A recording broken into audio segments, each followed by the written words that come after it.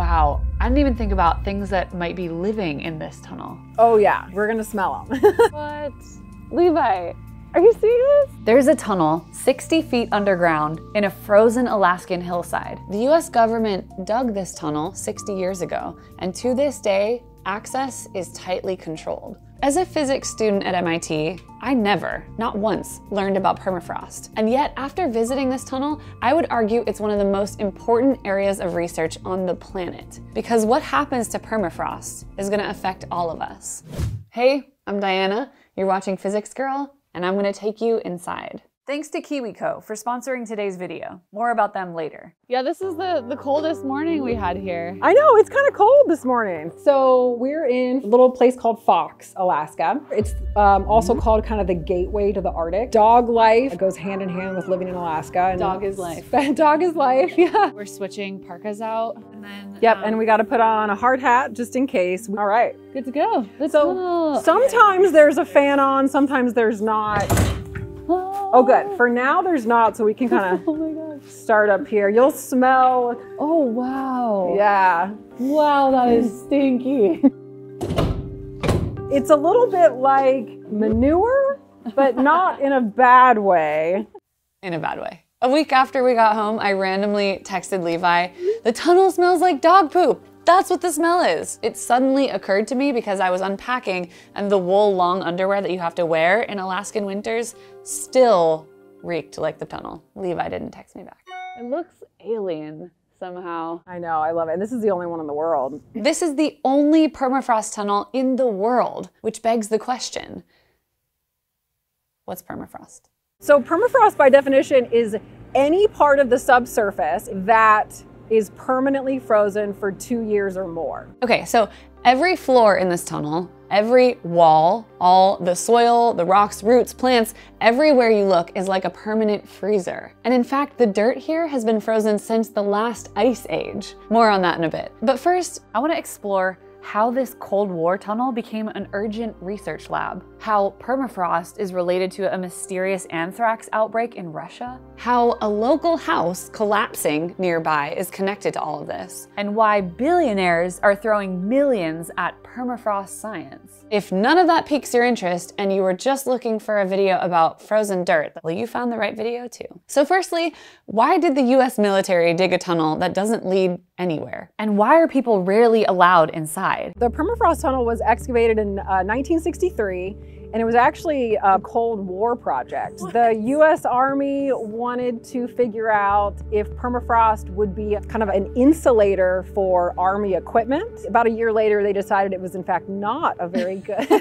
The more stuff you put in here, the more people, the more bodies, it tends to heat up. And there was actually a little bit of a cave-in way back when. When the Army dug this tunnel, they didn't expect ground that collapses when it gets to room temperature. But they also probably didn't expect to have exposed, pristine, frozen ground untouched for 50,000 years. Ground that is perfect for research. Pretty soon after, they handed it over to us. So we've been doing research for probably about 30, 40 years, yeah. Amazing. Seems like a pretty specific thing to study. We didn't have permafrost in Hawaii. Well, I had no idea, but in the Northern Hemisphere, about 1/5 of the land is currently permafrost. Permafrost is found in Arctic and subarctic regimes. It's in Canada, Russia, Greenland, Nordic countries, Antarctica, and it goes deep. What, like 30 feet? 100 feet? No, dude, over 2,000 feet in Alaska. Permafrost is everywhere. And so the Army dug this tunnel and then they passed it over for research. And access is tightly controlled because, you know,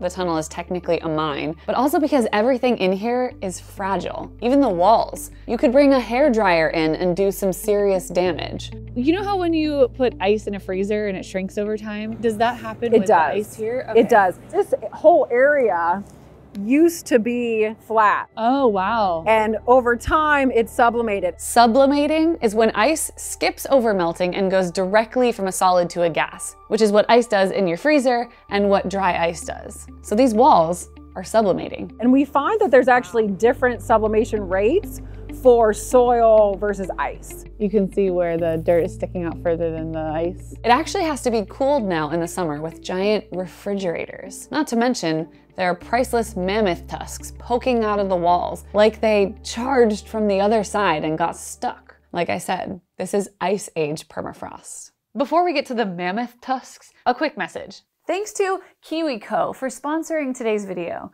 KiwiCo makes super cool hands-on projects and activities designed to expose kids to concepts in STEAM. Most people know me as a scientist, but growing up, I spent most of my time making stuff, doing arts and crafts, and when they overlapped with science, those were my favorite. Those are the kinds of activities that KiwiCo provides with their crates. KiwiCo is defining the future of play by making it engaging, enriching, and seriously fun. Clearly, I was the kid who tried to get as far as I could without instructions and then gave in when I knew I was about to make a mistake I couldn't recover from. Each monthly crate is designed by experts and tested by kids, and over 1,000 hours goes into developing every single crate. Because the crates are convenient and include everything you need, they're a great resource for learning at home. There's detailed kid-friendly instructions and an educational magazine filled with content to learn even more about the crate's theme. KiwiCo crates cover a wide variety of topics from month to month, so you always learn something new. Visit kiwico.com/physicsgirl30 to get 30% off of your first month of any subscription. And now, back to the mammoth tusks. This is a really interesting part of the tunnel. We call it the boneyard. This is part of a mammoth tusk. They are not considered fossils. Actually, they are too young. So these are the actual bones then? These are the original bones, perfectly preserved in permafrost. This is one of those magical examples where scientists are actual detectives and get clues like this to make pictures like this. Most of our tunnel, we're in the late Pleistocene, 40,000 years ago. Levi, are you seeing this? Ah, she's touching it. Our main goal in life here is to find a saber-toothed tiger. So I get why the military has locked this up, and it's amazing seeing bones in person that have been extinct for thousands of years. But thawing permafrost is not just uncovering things that are dead. What we're smelling is actually microbes that are awakening, and they're actually starting to munch on carbon. What does awakening mean? Not that I was worried. Were you worried? I was worried. So right now we're about 10,000 years old. When we get to the end, we'll be about 40, 50,000 years old. Wow. So the smell actually changes a little bit depending on which microbes we're smelling. Hold on. These are microbes that were frozen like 10 to 40, 50,000 years ago? Yep. And they are still alive? Yep.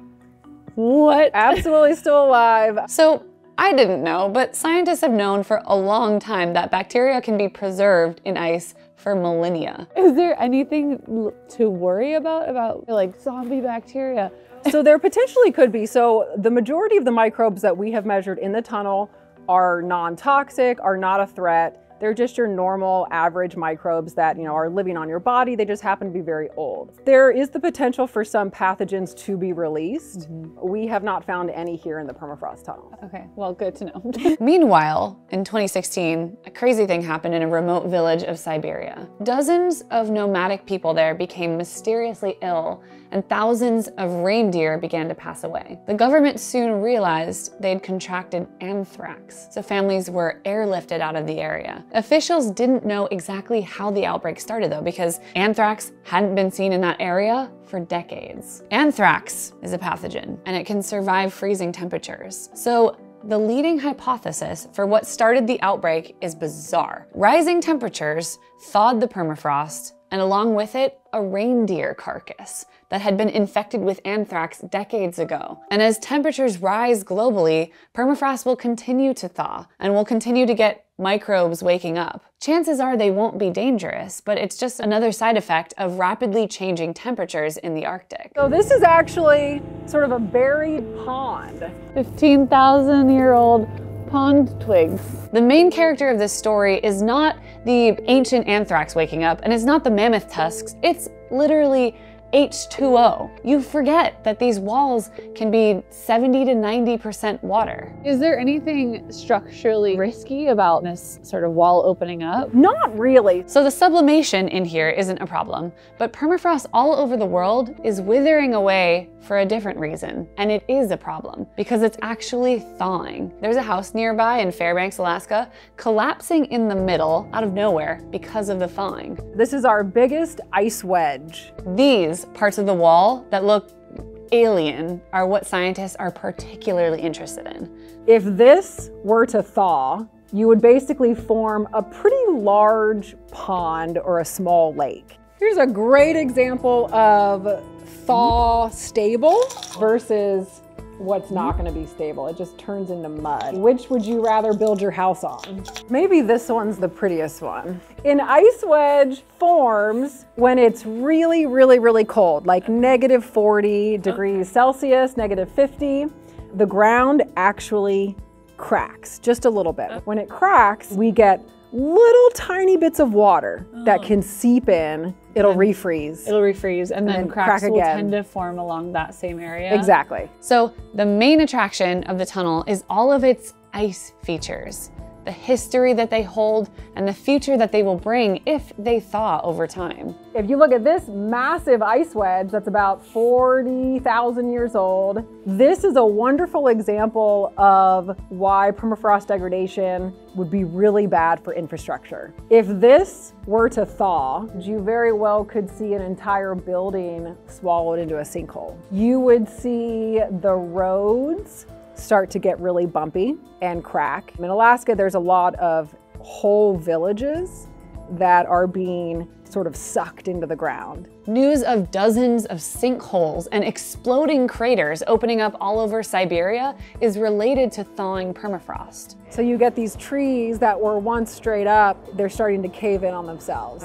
Drunken forests. Scientists just found sinkholes opening up at the bottom of the ocean the size of skyscrapers. Because I forgot to mention, but permafrost is found at the bottom of the ocean as well. We're seeing quite a bit of permafrost degradation just over the time scale of a few years. Okay, so permafrost thaws, the landscape warps. Even on thaw stable permafrost, you're still gonna have just natural ground shifting, just because there's so much water. Alaska is literally changing elevation due to thawing permafrost. So figuring out what's gonna happen to permafrost as the planet warms is incredibly important, and people are starting to pay attention. It's $1 billion industry now for repairing infrastructure related to thawing permafrost. Jeez. Some well-known donors are pledging $41 million to study the greenhouse gas emissions just from melting permafrost. And we've done massive excavation the past few years. We've like quadrupled the size. So what research are they doing here? So this is a great kind of test bed proxy for ancient times. Right. We can compare to what was going on 20 to 50,000 years ago. It's a really great comparison tool for what's going on the surface now, because what we're seeing on the surface is just rapid change. So scientists are using the permafrost tunnel to figure out what's going to happen to permafrost all over the planet. Everyone that deals with permafrost always has to talk about carbon. Soils in the Arctic just really naturally have a high amount of carbon that's kind of perfectly preserved. Literally plants and roots. Rising temperatures thaw permafrost, which releases trapped carbon, and that increases the amount of methane and CO2 in the atmosphere, which in turn affects global temperatures. It's a positive feedback cycle, yep. So we want to know what's going to happen to that carbon. But not only is permafrost degradation affecting carbon, it's affecting our global water, our food supply, and weirdly, the future of travel. We're seeing a lot of test case scenarios where vehicles, snow machine, things like that are being sucked into rivers because we now can't really fully predict when rivers are going to freeze and thaw. I think it's sometimes a bit of a mystery to people outside of science how scientists go about finding answers to their questions. So I asked Amanda to explain how she does her research and what the impact of that research is. Literally, it's us with like a little backpack with something behind us, and we're like walking around. So we'll use electrical resistivity tomography, ground penetrating radar, and we are making a 3D map of what's thawed and what's frozen. Then we would go in and collect soil cores. I'm fully covered in mud, in a Tyvek suit. I'm in there. What exactly are you looking for? So the soil freezes in the Arctic from the top down. There's the upper portion of the soil column. That portion of the soil freezes and thaws every year. And then a solid frozen barrier. And this is what happens at that transition zone. This is what's called segregation ice. These transition zones tell us about what was going on 20,000 years ago. On the surface, which is more kind of what I study, those are present time transition zones. And you can imagine there's, at that interface, that's thawed, but you have this freezing front. So you have basically kind of acidic pore waters from the watershed that are pushed deeper and hit this iron layer. Okay. So what we're seeing is late September, early October is just this amazing time for this mass flush of redox active elements into watersheds. Melting permafrost is not just affecting elevation changes and shifting landscapes, it's affecting CO2 levels in the atmosphere and unexpected things like the amount of iron in your water. What does that mean for people when you flood these reactive metals into the watershed? You've now changed a lot of different characteristics, one being when that water is going to freeze. Imagine a tank that's now going over a river that's supposed to be frozen. It's going to change how we're predicting when we should travel. Other impacts like microbial content, also carbon, whether we're releasing more carbon dioxide in the atmosphere or actually sequestering carbon, it's going to change what plants are able to survive there. We can test our tools here, figure out if they work, and then take them to places where there's rapid change going on and figure out how much unfrozen water we're seeing. Got it. So I came into the permafrost tunnel thinking I was gonna see some mammoth tusks. I came in thinking I was gonna learn a little bit about how scientists do research on ice in the ground. I did not realize how big of an impact permafrost will have to daily life and will have to the future of our planet. Plus, some of the research going on here is just cool, like the mammoth bones. And NASA comes in here. And it's incredible to me that this is the only place where scientists can do this depth of research because it's the only permafrost tunnel in the world. It was incredible to be there, heartening to see the hard work scientists are doing. And of course, our time in Alaska was pretty cool too. Thank you so much for watching and happy physicsing.